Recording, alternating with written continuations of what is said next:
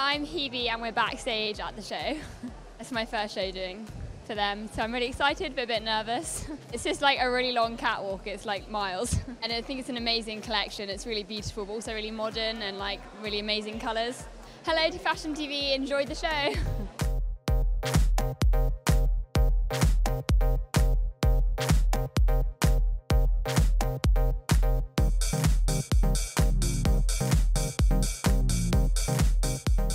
We're doing a strong lip, a Marco de Vincenzo, but we're actually giving all the models individual lip colours because we wanted to reflect something in real life.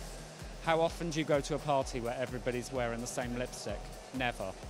So, you know, they're all having a colour that suits their face, reflects something in the clothing. It's very simple. You know, we're just doing a lip and a beautiful skin. No kind of smokiness on the eye or heaviness, just, you know, the lip, beautiful lip. A very velvet matte texture, a MAC retro matte liquid lip colour, which go very intensely velvet matte. And then we're using some oil on the skin for a little bit of gorgeous sweatiness, a little bit more than dewy. Hi, Fashion TV.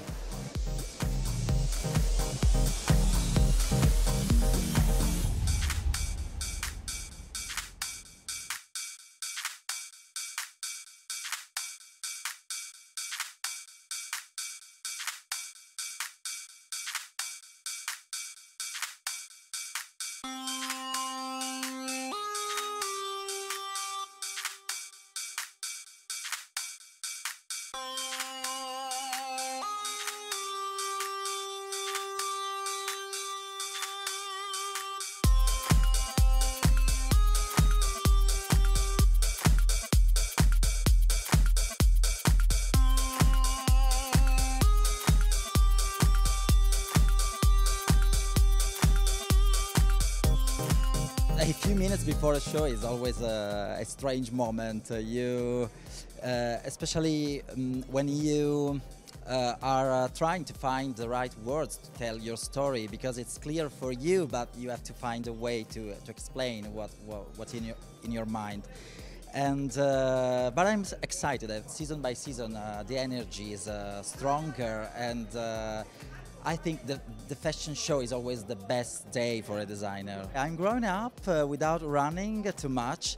I'm happy because I think to find yourself means to take time, to risk sometimes, and to discover your aesthetic is not easy for a designer who always worked on leather goods, because I started from a big experience in leather goods. So ready to wear is every season a new experience for me. Everything started from a 50s postcard depicting a Riviera scene, a landscape, very joyful, very colorful. And I immediately thought to tell a story about color, as always, but this season in a different way, because I said, okay, what happens when the light changes and the landscape is the same, but something happens in the light, in the sky, the color changes and your mood changes. And that's why I try to build a collection using two chromatic palettes, different. One is very, very day and light, and one is more nocturnal. I think everybody in a day changes completely, and his mood, and it doesn't mean to lose energy or power, or but maybe in the morning you wake up and you are different from the moment of a sunset, when there's a kind of melancholy or something else happens in your art. So it's there's a focus, I think, on fragility. Every day we choose the color to wear to express ourselves, and every day we change. We can think that black is the color of that day, or completely something different. And for me it was interesting to start from a story that talks about the color and the importance of color in our life.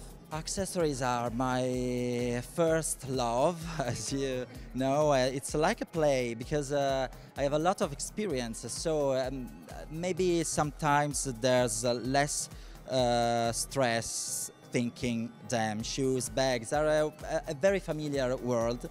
And especially with shoes, I'm in love with designing them because I'm sure that it represents even today the first desire of a woman, and we are flying with shoes. Even my business, it's incredible what a shoe can with the importance of a shoe in the world of a woman is incredible. Hello to Fashion TV.